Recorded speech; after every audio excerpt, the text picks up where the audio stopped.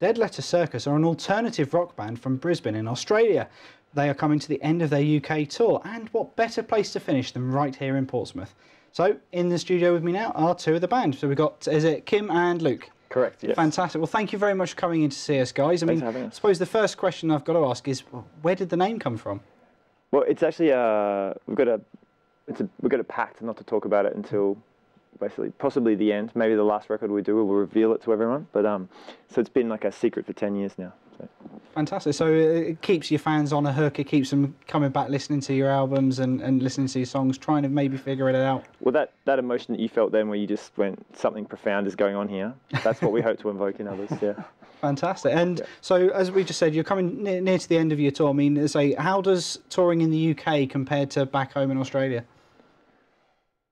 It's different. I mean, we're on different levels from the different countries. In Australia, you know, we're playing bigger venues. Here we're kind of starting again, you know.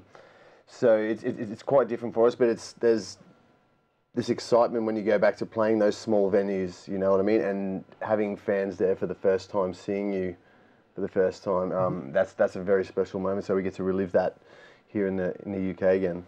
And when you do start out, it's such a blur at the start of that you don't really retain it in a way. So it's kind of this reappreciation of how awesome it is. Someone going, "This is the first time I ever saw your band." And you go, "I'm so glad you saw us now, not 10 years ago."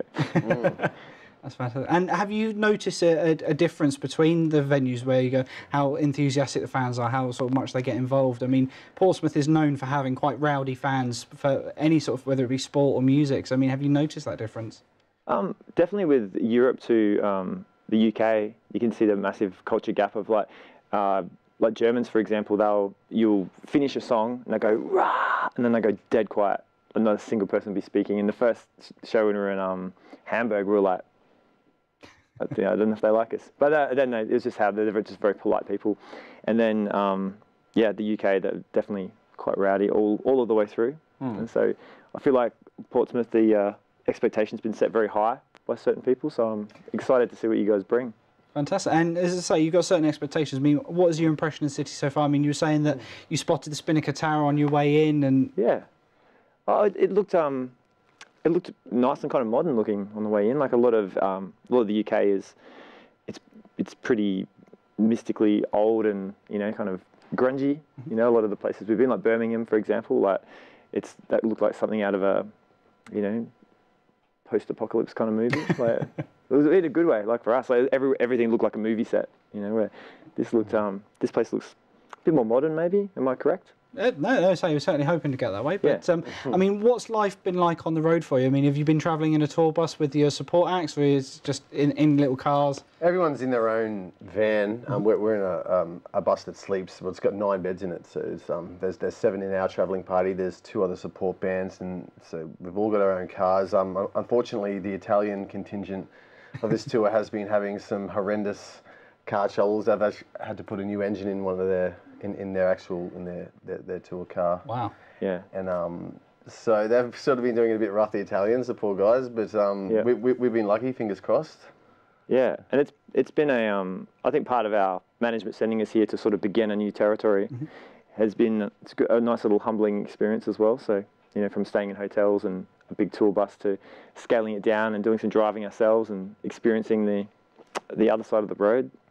For example. Yeah, I suppose that's a bit you get used to a certain level of touring back home in Australia, where like I said before, we're doing it a fair bit better back at home. So to come back, I mean, to come here to the UK or throughout Europe and do it, sort of, I guess you'd call slumming it again.